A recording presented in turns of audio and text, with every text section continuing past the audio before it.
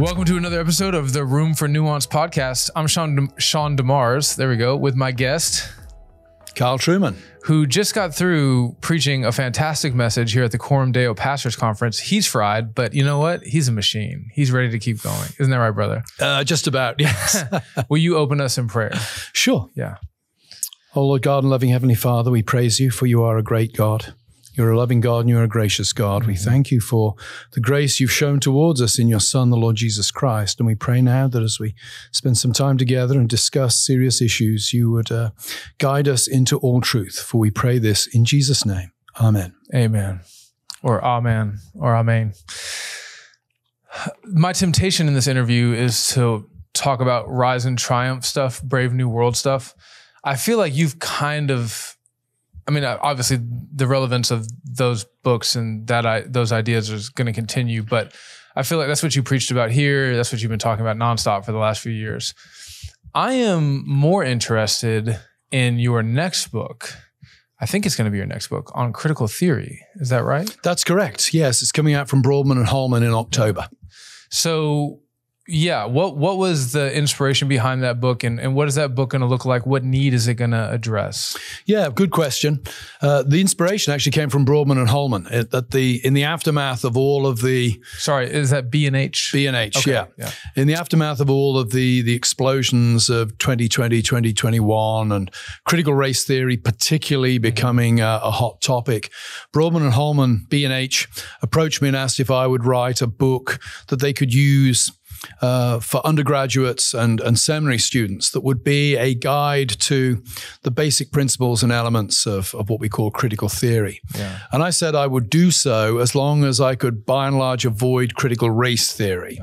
For the reason that I actually think that the basic principles that guide critical theory were established pretty early on in the history of the way of thinking among a group of predominantly German Jewish thinkers in the 1930s and 1940s, known as the Frankfurt School. That's right. So the book really deals with the origins of critical theory in Marx, in the Marxists of the 1920s, and then particularly in the thought of the Frankfurt School. People like Max Horkheimer, Theodor Adorno, Herbert Marcuse.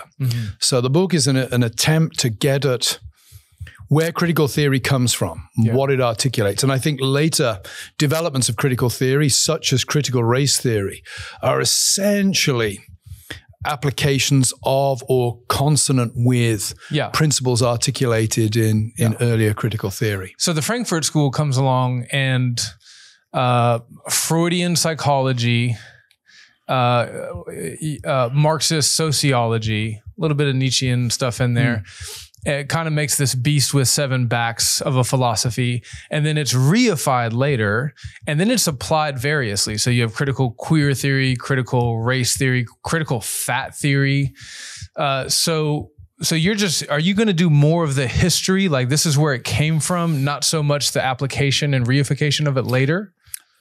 To an extent. I start with Karl Marx, and I look at some of the key elements in Marx are established really in a number of manuscripts, unpublished in his lifetime, that he wrote during the 1840s, where he's very much drawing upon the philosophy of Georg Hegel, a famous German idealist philosopher of the early 19th century. And this early Hegelian Marx is very interested, we might say, in questions of what we would now call self-consciousness, how people think, which was very much drawn from Hegel. And his thinking is picked up in the 1920s. There's a group of Marxist thinkers who are puzzled by a number of oddities within the history of particularly the sort of socialist Marxist movement. The two big ones are that the revolution happens in Russia, and Marx expected that the revolution would happen in a country with a highly developed working class. And Russia is a peasant society. So something's going on which is a bit odd. Second thing is the thing that doesn't happen, and that's that Marxism would have expected revolution to happen in a place like Germany. Germany's a highly developed industrialized society at that point. It does not have a strong tradition of democratic institutions. It's only existed for around about 50 years as a nation. And it's just lost a catastrophic war. So all of the conditions are in place for a Marxist takeover. But strange to tell, the attempted Marxist revolution of 1918 is crushed. Its leaders are executed. And by the time we hit the 1920s, we're seeing the emergence of powerful nationalist groups within Germany. As a response. As a response. The draw for a lot of their support on the working class. And so there are a number of Marxist thinkers who are asking the question, why is it that the working class, who have every vested interest in being Marxists, are effectively, we would say today, voting against their own best interests? Why are they joining these right-wing nationalist parties and not the left-wing parties? Gramsci, the Italian philosopher, is wondering that. In the Italian context, you have a similar thing where you have the rise of fascism under Benito Mussolini. So Gramsci is, he's wrestling with the prison. He's like, thing. why isn't the revolution happening? Yeah. And in the book, I look particularly at the writings of two figures, a man called George Lukács, who's a Hungarian thinker. Got kicked out of Hungary, didn't he?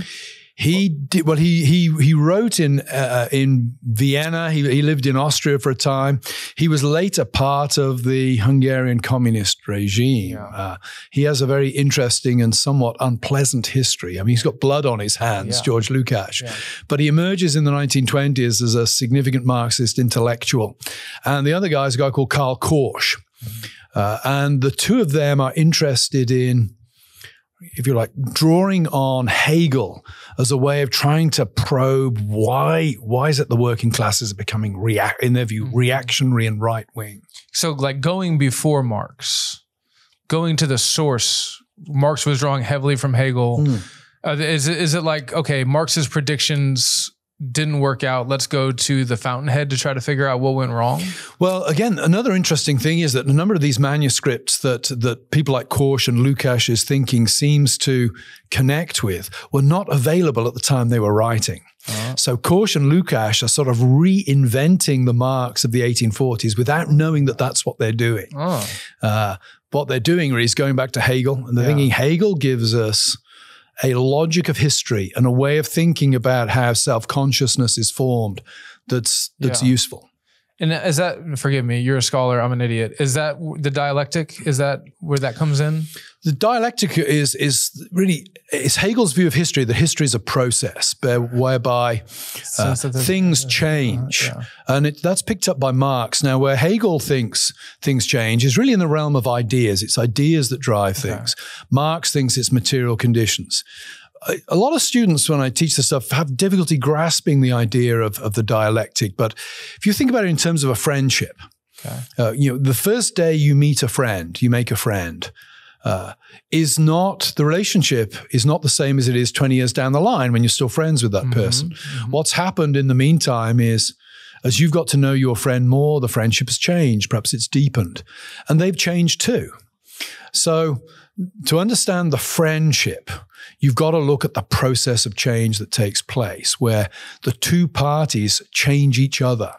Marx's view of history is a dialectical one whereby you have classes, the working class, say, and the middle class, in relation to each other, in antagonistic relation to each other.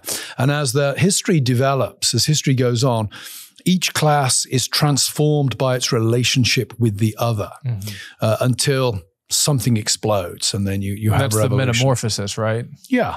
Synthesis, antithesis, and then it comes down into the new. Well, it's thesis, antithesis, and then synthesis. There it is.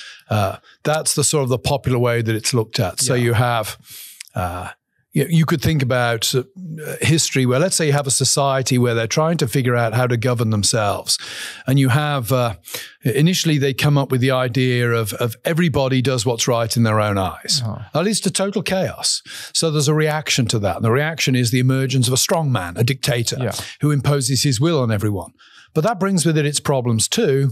So ultimately you end up with democracy, where the needs of the masses and the needs of the individual are balanced against each other. And that would be a kind of dialectical view of history. Okay, and how does Freud factor into this, Freudian psychology?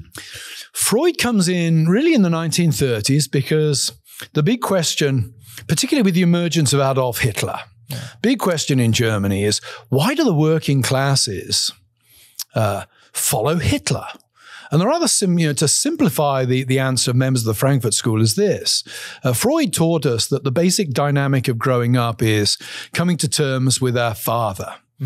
We have to learn, our survival depends upon us loving our father and fearing our father. And there's a problem then when we leave home because we're constantly looking for the father figure to guide us. Well, what's Hitler? Hitler is the father figure. And so it's somewhat naive, but the idea is the working classes are susceptible to Nazism because they tend to have strong patriarchal, hierarchical families that leave them disposed towards looking for dad to lead them, not just in the domestic sphere, but to lead them on the national stage as well. Okay, so you have all that happening at the Frankfurt School. Yeah. And then it crosses the ocean. Yeah. World War II. Yeah. A lot of the people at the Frankfurt School are Jewish. Yeah. They flee to the United States. Some of them, like Marcuse, get jobs at Ivy League universities. Yeah, and for the American government as well. Yeah. It's interesting, in the intelligence. I mean, I live in Decatur, which is next to Huntsville, Alabama, where we have the Von Braun Rocket Center, So that it comes over, and these guys immediately get planted in the American higher education system. Yeah. Take us from there. Yeah, well, the big year really is 1968, which is a year of widespread student protests, both in the United States of America and on what as a British person I would say continental Europe, as in Europe that isn't Britain. And a central part of these student rebellions is the sexual revolution. That we have there, this idea of free love as a revolutionary activity. Now, you might say, well, how does that connect to the Frankfurt School? Well, one of the things to go back to the answer about Hitler and Freud, one of the things that the Frankfurt School pick up on is the idea that the sexual codes that society uses to organize itself serve the interests of those in power. Right. So the idea is that, monogamy, fidelity, the family unit. The family unit. These things are not necessary for civilization so much as necessary for capitalist civilization. So what you get in the 1930s is somebody like Wilhelm Reich, or a little bit later in the 1950s, Herbert Marcuse, arguing that the path to revolution is, we might put it this way, sexual transgression.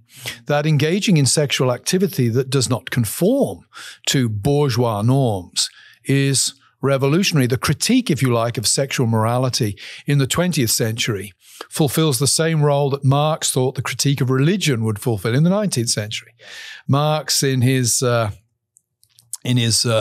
notes on Hegel's philosophy of right, makes the comment, famously, religion is the opium of the people. It's part of a bigger section, but this section culminates with him saying, criticism of religion is foundational to revolution.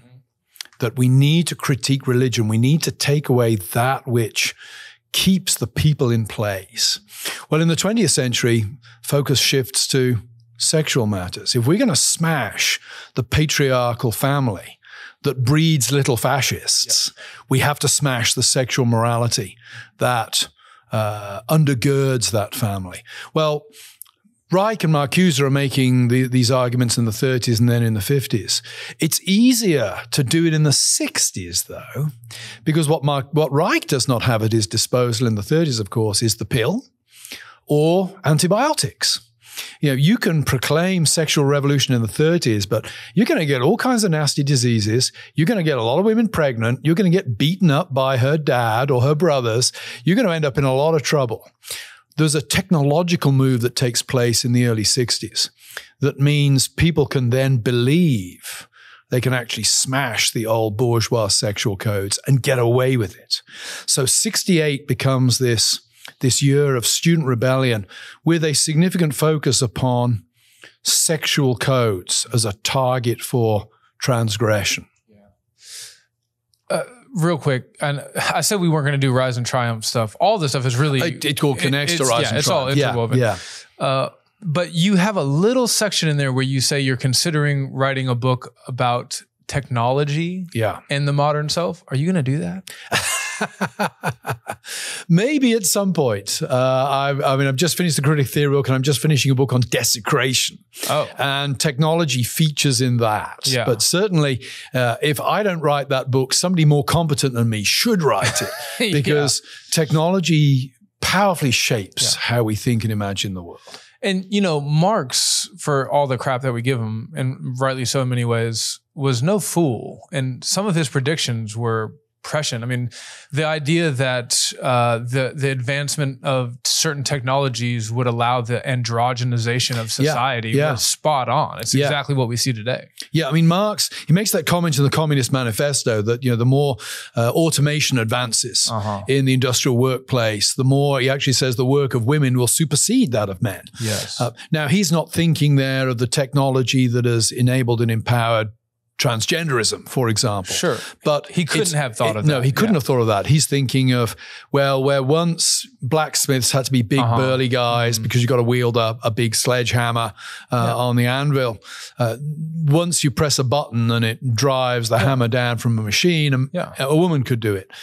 But he's on a continuum, I think, with the transgender thing. He's making the point that so much of the way we think about the relationships between men and women connects, first of all, to the workplace, and then also to our bodies. And what we're moving into now is a stage where technology is overcoming not just the physical strength limits of our bodies, but what I would say the way we imagine the biological telos or end of our bodies is, as in Abigail Favale's definition of woman, a woman is somebody whose body is normatively tailored towards gestation. That's a teleological answer. Well, if you can believe that you can transplant a womb into a man's body and that he can conceive, that teleological answer disappears at that point. That's right. Although I'm sure you would agree with Al Mohler when he says ontology always trumps autonomy. Oh, yeah. I think nature always bites back, and it tends to bite back in rather ferocious ways.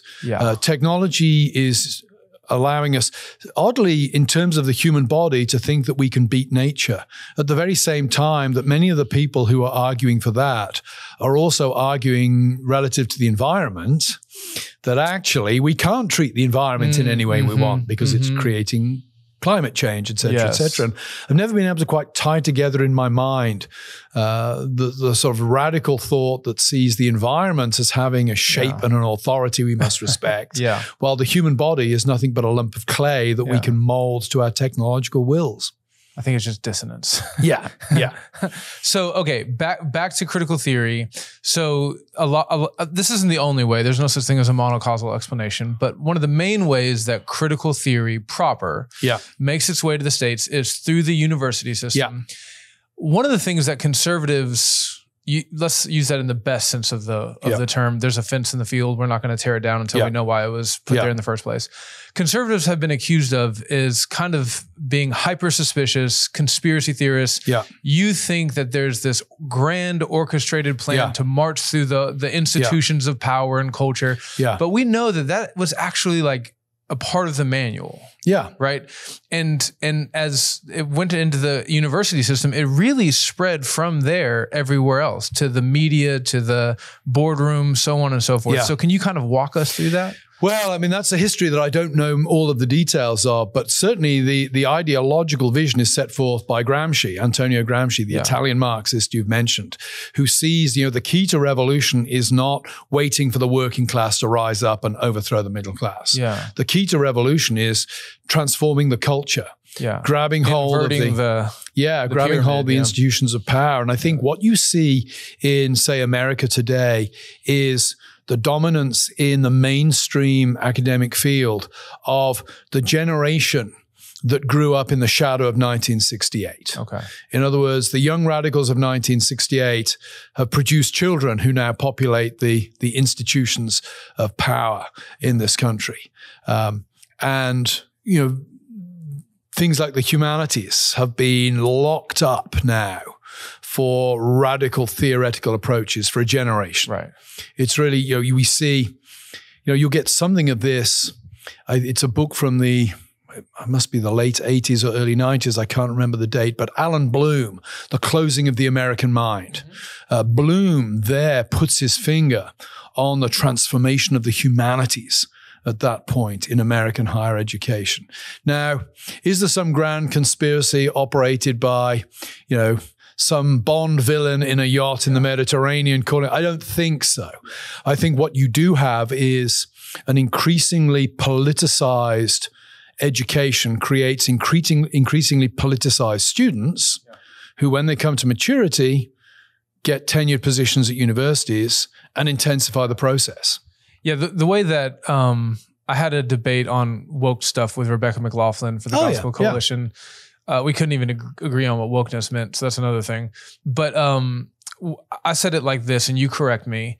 What's happening in the classrooms of higher education moves into the boardrooms, moves into the control rooms, moves even into the Sunday school rooms. I mean, is that fair to say? Is that too linear? There is a trickle down. I would say it's a little more complicated that on the grounds, and I alluded to this in the talk I gave a few months ago when I said, one of the reasons why critical theory resonates, at least in its popular form with a lot of people, is it actually connects to some of the basic intuitions of modern individualism. Okay. That particularly in America, we tend to think that limits, external constraints, these things inhibit our freedom.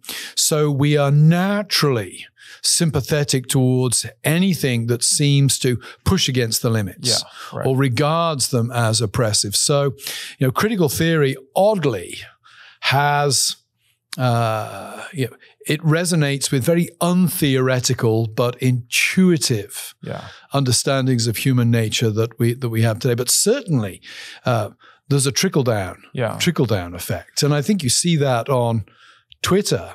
I mean, one of the funniest things when I wrote a piece about critical race theory for First Thing some years ago, some of the funniest responses, I remember one from an African-American Baptist pastor, I think, saying, Truman, by tying critical theory back to the Frankfurt School, is trying to, make it, the result of privileged white men or something like that. Well, the obvious answer to that is actually the Frankfurt School, whatever else they weren't privileged white men.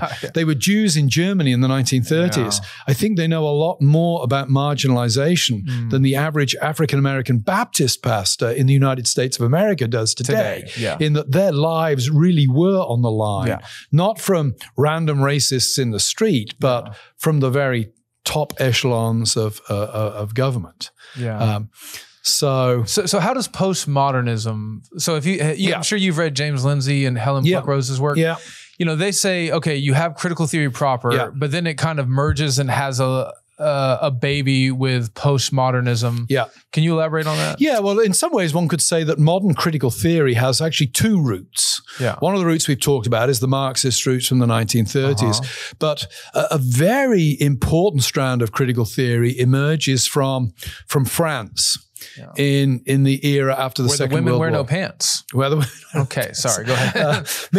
A guy called Michel Foucault, another man called Jacques Derrida. These are very significant figures for really what a guy like Michel Foucault is doing is dismantling the notion of categories. He's asking the question, he's asking a very Nietzschean question in some ways. Not, what does this category mean? Like, what does the category of man mean? He's going to ask the question, who benefits from the category of man being understood and used in the way it does? Which is interesting because that is a very Marxist way of thinking about things. Like the postmodernists were influenced by Marx, but then they went a weird epistemological route with it and then came back. Well, the difference between somebody like Foucault and Marxists is that Foucault doesn't really believe, Foucault would be as critical of Marxism. True. And in fact, in his inaugural lecture at I think it's the Collège de France around 1970, when he's giving his inaugural lecture as a professor, he identifies Hegel and Hegel's progeny as the enemy. These are the people we have to overcome because these are the people, and Marxists would fit into this category, these are the people who want to build all-embracing systems. Yeah. And what Foucault is interested in really is destabilizing all systems. Right. Show him a system, he's going to destabilize it. But he's still looking through that lens of power, right? Yeah. Conflict theory. What he shares in common with the critical theorists is, we might put it this way from a Christian perspective, a very cynical way of looking at the world where everything comes down to manipulation and power. Yeah. Now, for your Marxist, for many Marxists, there's hope. There's light at the end of the tunnel. There's a utopia. Yeah, if we can just dismantle everything, utopia will emerge in its place. We can't tell you exactly what it looks like because we don't have a view from nowhere to say we're trapped in the world we're in. Yeah. But we have confidence that if we smash everything to pieces, utopia will emerge. Yeah. Foucault is a much more pessimistic thinker. Okay. And I think for Foucault, if you smash everything to pieces, yes, something new will emerge and you've got to smash that to pieces as well. Just never ending. Yeah. Yeah. I mean, I think if you were to say to Foucault, you keep claiming that claims to truth are manipulative power moves. Well, is that not a claim to truth? And is that not therefore itself a manipulative power move? I think he'd shrug his shoulders and say, sure. Yeah. Sure. It wouldn't be like a gotcha question. No. He'd be like, no, we're all doing that. Yeah, we're all engaged in it. Yeah. Okay, so Pluckrose and Lindsay, you talk about the reification of these theories. Yeah. What on earth does that mean? Well, reification is interesting enough. It's actually a Marxist category. It's George Lukács who talks about reification. And reification is really a way of talking about something that doesn't exist as if it does exist, and then it becoming a kind of powerful way of thinking about reality.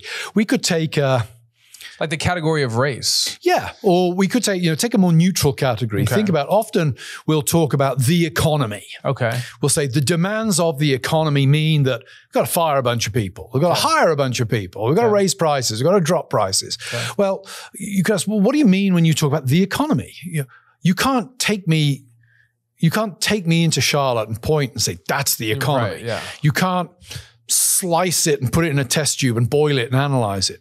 The economy is actually a term we use to sort of gather together a whole heap of human interactions and relationships.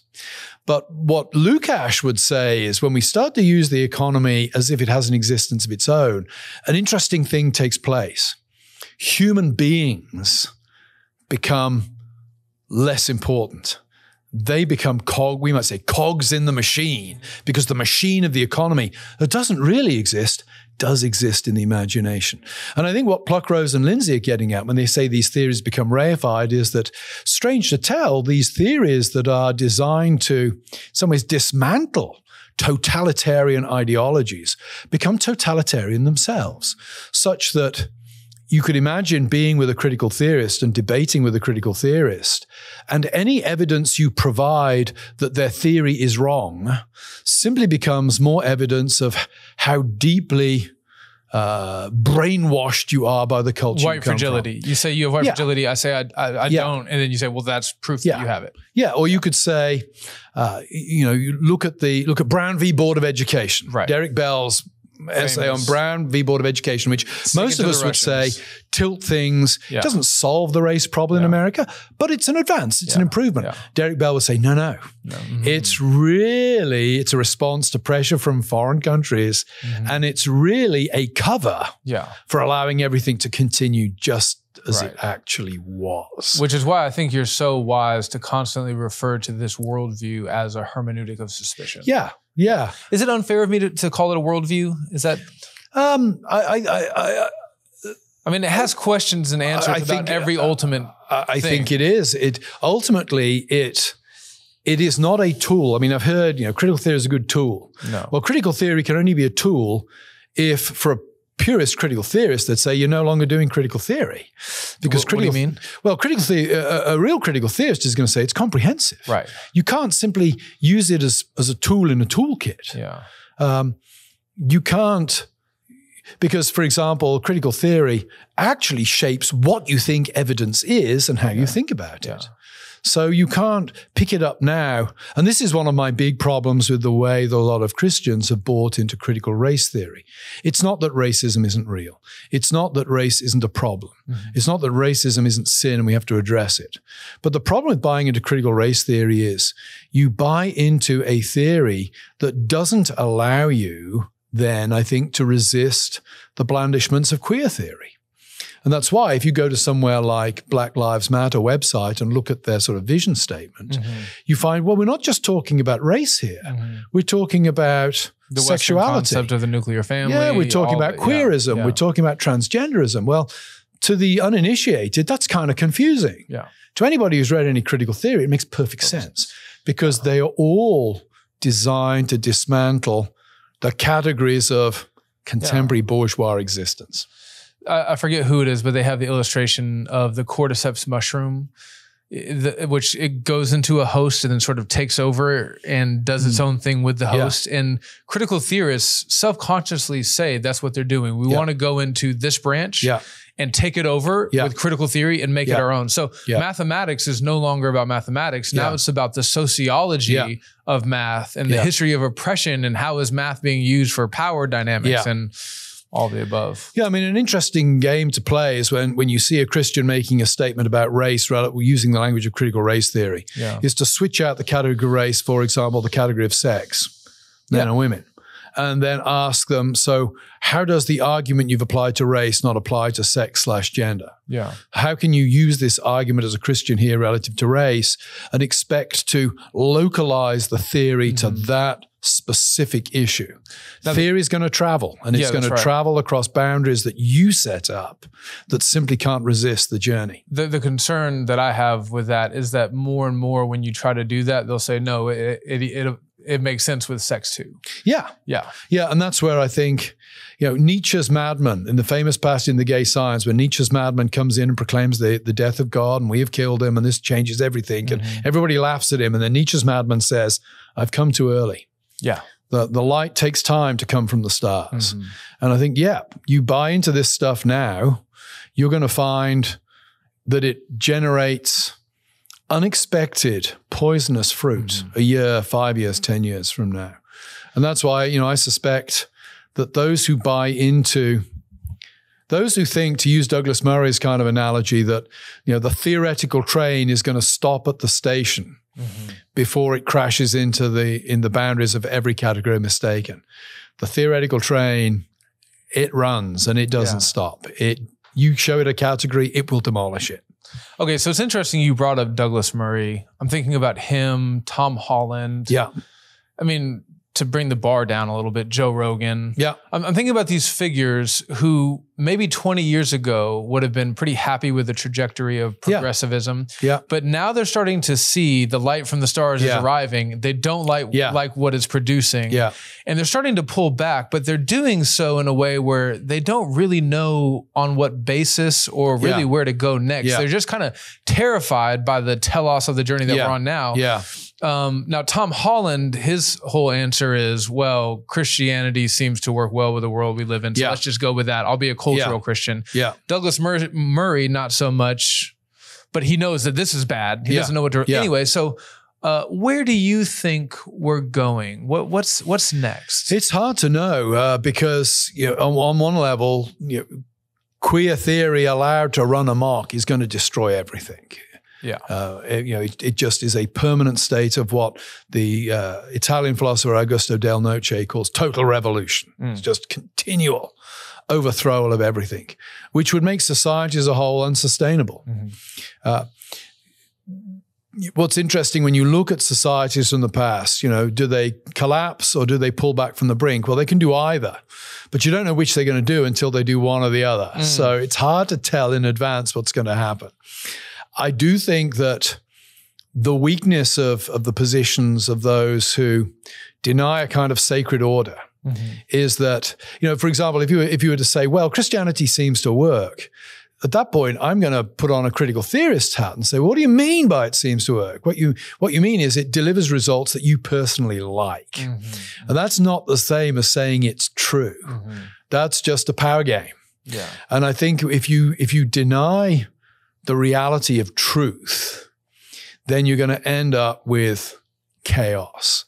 And that's why I struggle with thinkers who seem to say, I'm going to be a Christian because Christianity is the way of stopping the madness.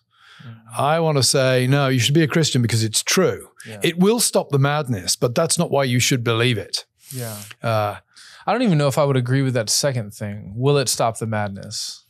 Can you elaborate on that? Well, it gives you grounds for arguing against the madness. Okay, yeah, that's right. But of course, it doesn't always, even in the Bible, the advent of Christianity does not always lead to peace and harmony. When you think about Jesus with the demoniac of the Gadarenes, cast the demons out of the man in the graveyard, and the man's in his right mind, but the pigs have all run into the lake and drowned. Yeah. The local economy has been tanked. Mm-hmm. That's why they don't want Jesus hanging around anymore. You've ruined, you got rid of the crazy guy who's lowering house properties because he's shouting all night long. But on the other hand, you've tanked the local economy. So there is a sense in which, if you read the Bible, well, we can certainly hope that the sacred order of the Bible provides us with principles as individuals for ordering our lives. It doesn't necessarily mean we're going to see sweetness and light in society around us. Aren't you excited about theonomy? No, I'm not excited. I don't think about theonomy from one day to the next. I think, first of all, it's a bit of a pipe dream. If you're talking about theonomy is generally it's a Protestant movement. There's a Catholic equivalent in integralism. Yeah. But, we don't even have a reliable Protestant member of the Supreme Court. Yeah. I don't think we're taking over the country for Jesus anytime soon. Not yet. Not yet. Okay. Post-millennialism reminds me of communism. It's like, we're going to get there one day, and when we do, you're going to see. What interests me about the sort of the real Christian nationalism, rather than the boogeyman that is used by the left a lot, is that I'm seeing some real Christian nationalist voices emerging among Baptists. Oh, brother, as a Reformed Baptist, it's driving me crazy. It's really strange, because I'm thinking the history of Christian nations is generally one where Baptists are put in prison or worse. Yes. When you're talking about Christian nationalism, I'm saying, okay, let's go with the Samuel Rutherford line, where the Presbyterians run everything and everybody else is put in prison. Mm-hmm. Well, it just doesn't even make sense with a Baptist hermeneutic or a Baptist biblical theology, the discontinuity in the covenants that we see. I think there's a reason why Presbyterians look at Calvin's Geneva and go, "Oh, we want that." Yeah, it makes more sense given Presbyterian history. Yeah, I'm not a theonomist myself, but I can see that, amidst all of the great retrieval of the last decade of the classical theology that underpins that's right. Reformed theology, you can see that the retrieval might also lead to a recovery of the vision of church and state that held in the 16th and 17th centuries among Presbyterians. So I can see it has historical roots. Well, sociologically, it makes sense why it's happening right now, why even Baptists are buying in.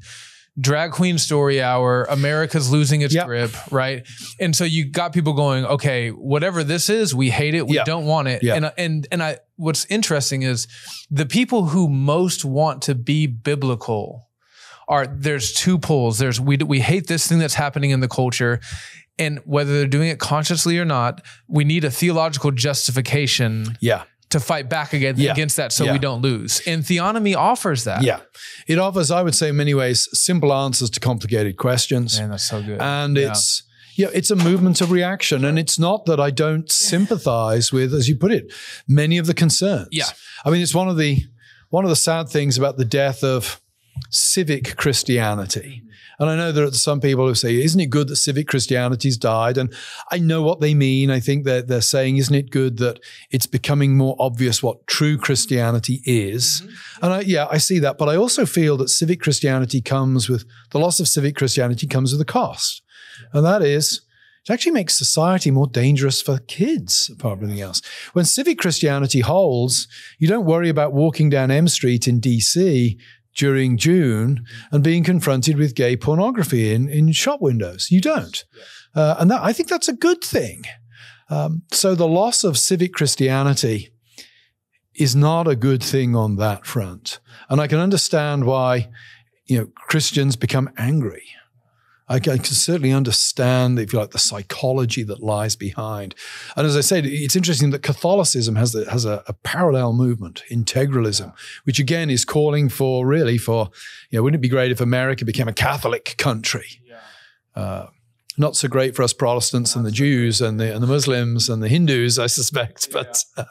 But it is interesting, isn't it, that they're all sort of gaining steam at the same time. The Brad Littlejohns, the Doug Wilsons, the Catholic integralists. It's because there's this thing culturally that's happening, and there's a theological mirror response. Yeah. I mean, I think I would not put Brad in the theonomy category. No, but I would put him in a heavy, I don't know what you would call it, but heavily deep concern for culture, I think, and the impact of Christianity on it. I would put him in whatever camp is the photo negative of the liberal version of we need to rebuild a city. Okay. Like it's a conservative version of that. Yeah. Okay. Okay. So we don't know exactly what's going to happen. You're not omniscient. No prognostications from you, but you are plugged in. You're a theologian. You're a historian. You deal with a lot of young people. You're at conferences like these, which we're going to come back to in a minute. What do you think is the big theological issue that we're going to have to deal with that's not identity stuff over the next 50 years or so?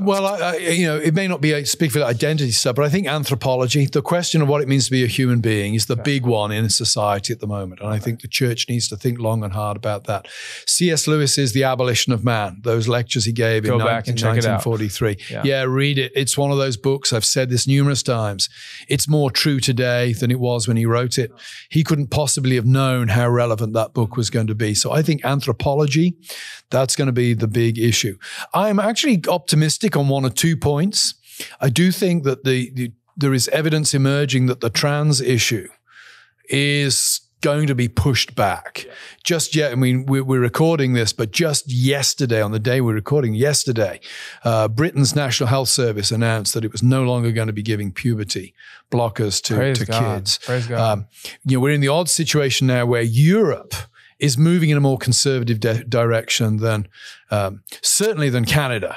Though Canada's often been a liberal outlier or a liberal vanguard, but even the United States. And there was an article published this week in New York Magazine trying to justify really gender treatment for kids. And to me, I said to a friend just yesterday, that article is actually a sign of weakness. They're having to say these things because they're feeling the pushback. So I think that we will see some good developments on the trans front.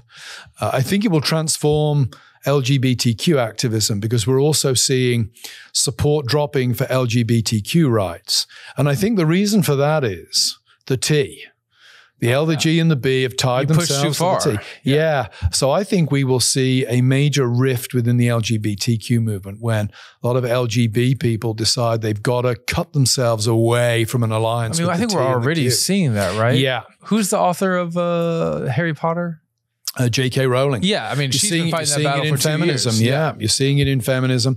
In Britain, the LGB Alliance, which is... But she's a lesbian, though, I think, too. No, she's not a lesbian. Really? She's married. Yeah, okay. she's a feminist more than... She just strikes me as a lesbian. I'm just kidding. Go ahead. No, she's a feminist.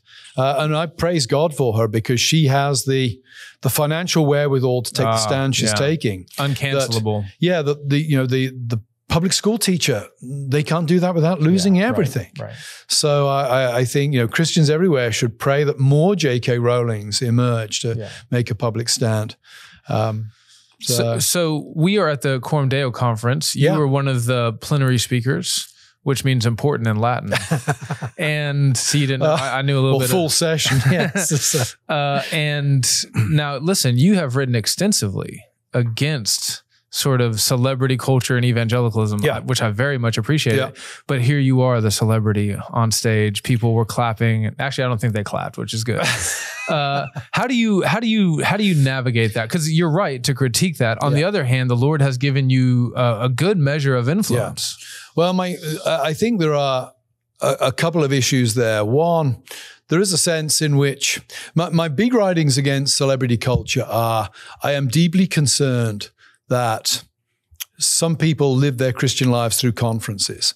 I think it's actually less of a problem now than it was 10, 15 years ago, when that was the era of big, mega Christian conferences. That's sort of past. I have a deep concern, and this doesn't just refer to conferences, but anyone who has any sort of public presence online, that people come to look to the people they don't know as their pastor rather than the people they do know.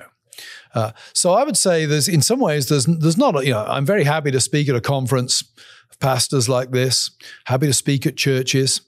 One of the things I try to be careful about is when people ask me questions that really they need to speak to their pastor about, is to say, well, look, I really think you need to chat to your pastor. Your pastor's the one who loves and cares for you and knows you. So that's a big part of it. The other side, note real quick, Colin Hansen has a great little metaphor for, in the same way that people go into doctor's offices already having Googled their symptoms and they're basically diagnosis shopping, people go into Sunday morning service looking for their pastor to say what John Piper said or what Douglas Wilson has said. And if they're not affirmed, if they don't get the diagnosis, spiritually speaking, that they want, they're not content. And brother, when I heard that, I said, that is exactly what we're dealing with. Yeah, and that's a problem. And it was actually Mark Dever I asked Mark Dever some years ago, how do you handle it? The emails you get from people saying, my son's just come out, or this, that, and the other. How do I handle that? He said, other than giving very general guidance, as in read this book, or look at this article, I always say to people, go back to your own pastor and ask them, because they know all of the complexity of the situation. And the other aspect of celebrity culture, I think, that has always worried me is when the people on the stage start to believe their own publicity. And that's a vulnerability for everybody, I think. Not just for the people at big conferences, it could be a vulnerability for the pastor. And that's where I think friends, and particularly wives, are critical in not believing the propaganda of their husbands and that. So I think being very aware and being grounded in the local church is very, very important. Hey man, I loved the fact that you ended Rise and Triumph with that section on the local church. Yeah. It was fantastic. Yeah. And as I said in my talk this morning, the church is the answer. Sometimes it may be hard to see exactly how, but we know from the Bible the church is the answer. And we know that the people who are most important and influential in our lives are not the TikTok or shouldn't be the TikTok influencers, but should be the people we sit next to in the pew, the people we go out for lunch with, the people that come in and out of our homes. Yes. Amen, brother. Years ago, I don't know how many years ago, you wrote the article, maybe you can tell me, what can miserable Christians say? Yeah. How long ago was that? 20 years? 15? Maybe nearly 20 years ago. It's a long time ago. And it's an article I wrote in 35, 40 minutes when I was really annoyed by something I'd read. And I think I've had more. That's when you write your best. Yeah. I am so frustrated. I think I've had more kind letters and emails as a result of that one thing than any of the books I've ever read.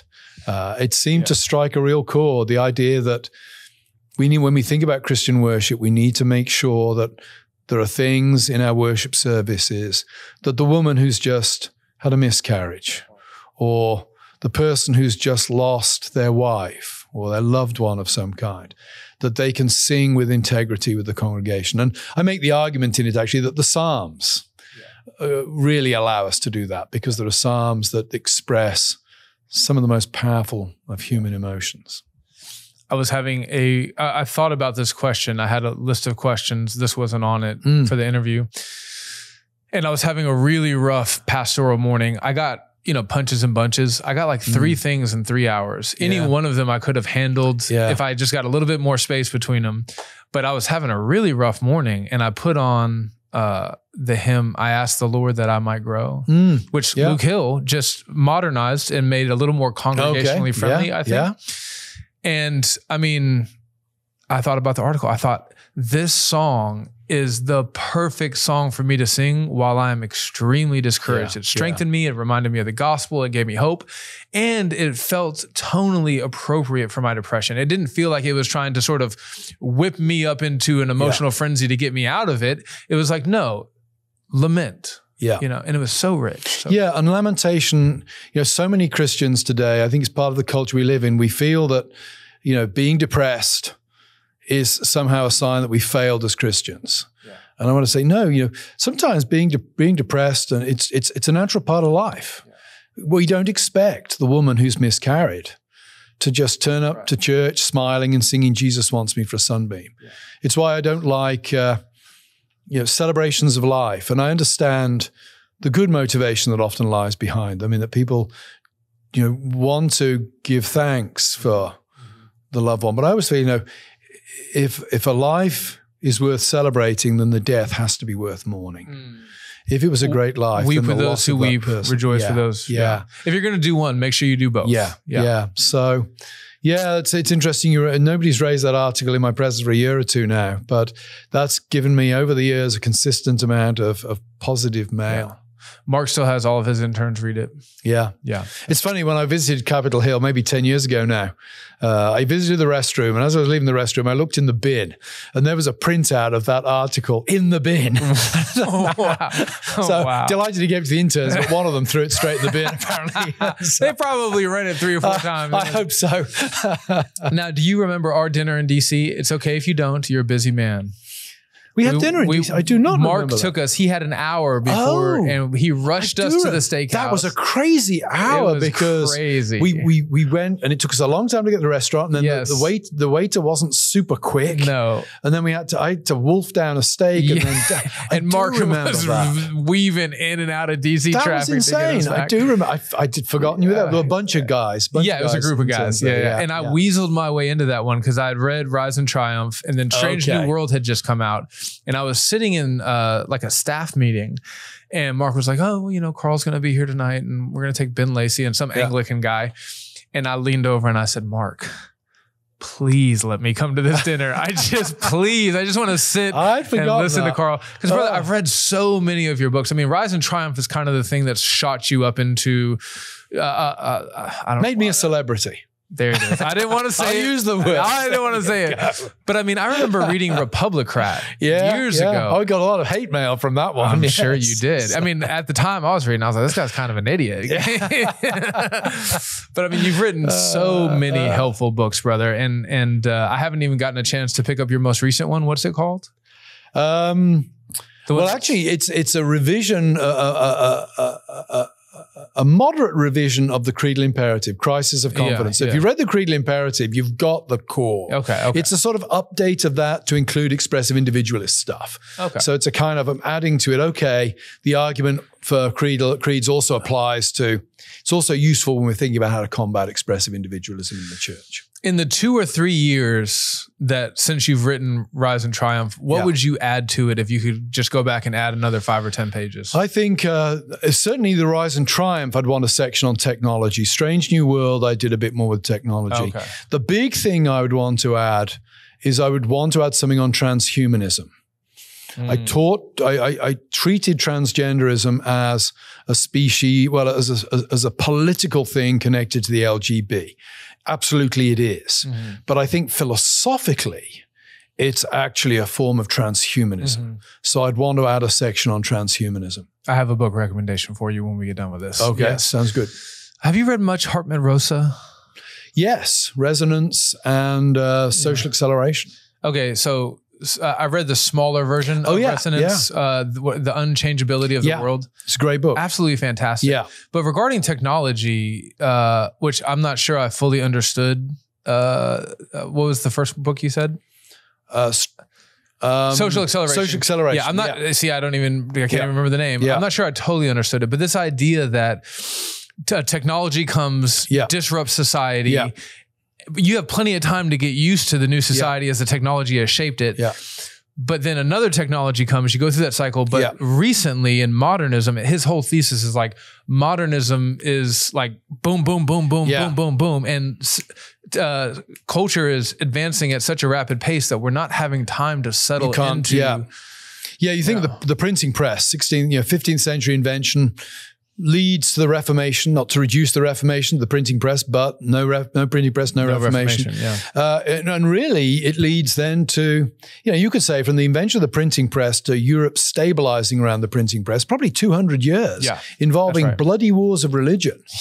Well, we're getting a printing press invented every 12 to 18 months. You know, that's a little exaggeration, but you could say, you know, the advent of the cell phone, then the smartphone. Well, we went from the Wright brothers airplane, I think in the like 1910s to space travel in the 60s. Yeah.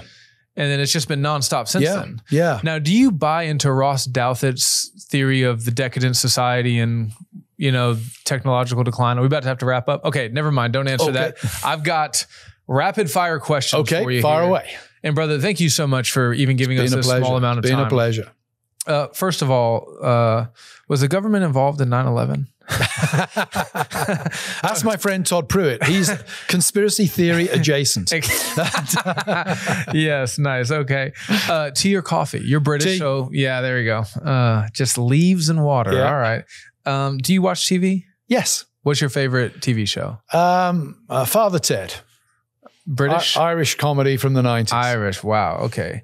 If you could only take these books from one author, I'll give you some categories, on a desert island with you for the rest of your life. Yeah. We're going to have more desert island book questions, so don't worry.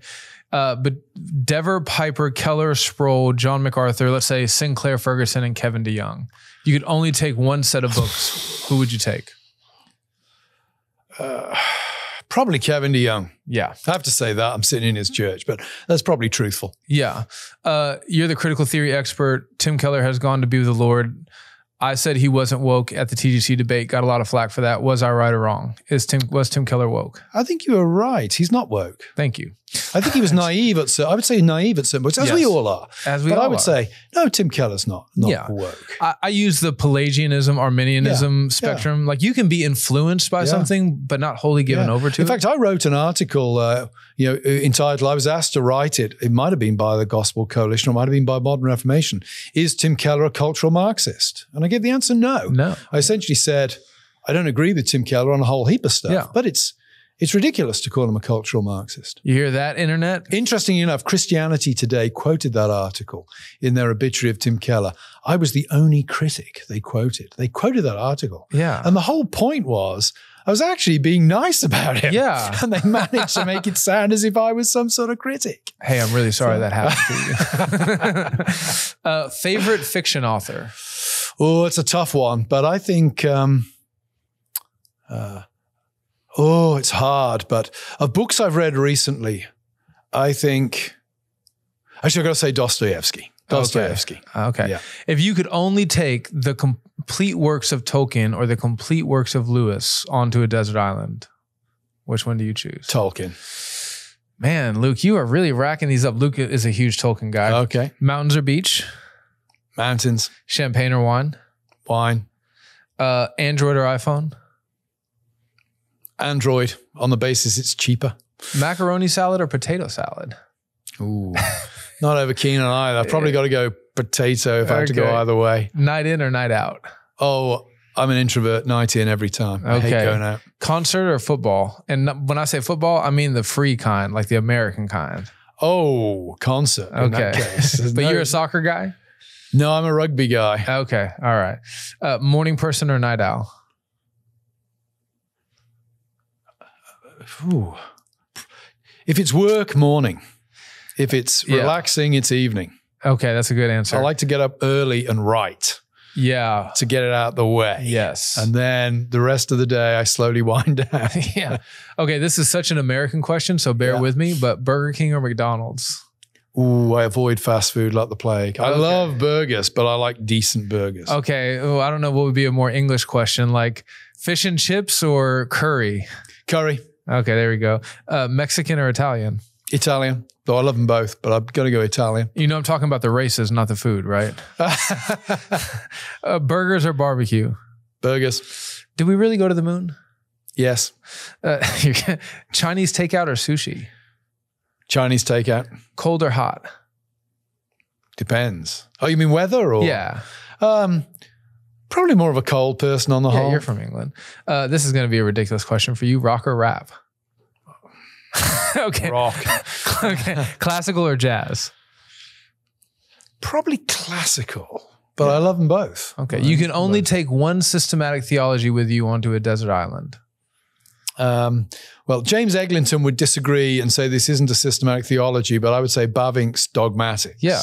Why would he say that? Because it's a dogmatic style rather than a systematic style, I'm pretty sure. If it was strictly systematics, then I probably got to go for Louis Berkhoff. Okay. All right. What hymn do you want to be sung at your funeral?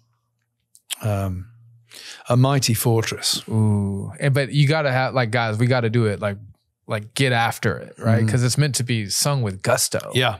Yeah. Yeah. Does a straw have one hole or two? Well, the ones I typically use have one, but I don't know if that's normative or just my limited experience of straws. You'd be surprised how controversial this question is. Okay, yeah. Well, okay, that's it. Brother, let me pray and then we'll sign off. Thanks very much. Lord, thank you so much for our brother Carl. Thank you for, first and foremost, calling him to yourself, saving him by the blood of your son, Jesus Christ, and keeping him by the power of your Holy Spirit that has sealed him for the day of redemption. Lord, we pray that you will protect him and lead him and guide him in all of his endeavors. May his testimony be that of both faithfulness and fruitfulness to the glory of your name. We know that as a man plans his steps, you are guiding them. You're leading us along your own perfect path. So as our brother continues to teach in the university system, as he continues to write books, as he continues to serve as an elder in his local church, Lord, we pray that you will guide him in every way. Give him an abundance of wisdom, an abundance of fruit of the Spirit. We ask all of this with great hope and expectation, knowing that you delight to answer prayers like this in the affirmative. In the name of Jesus, we pray. Amen.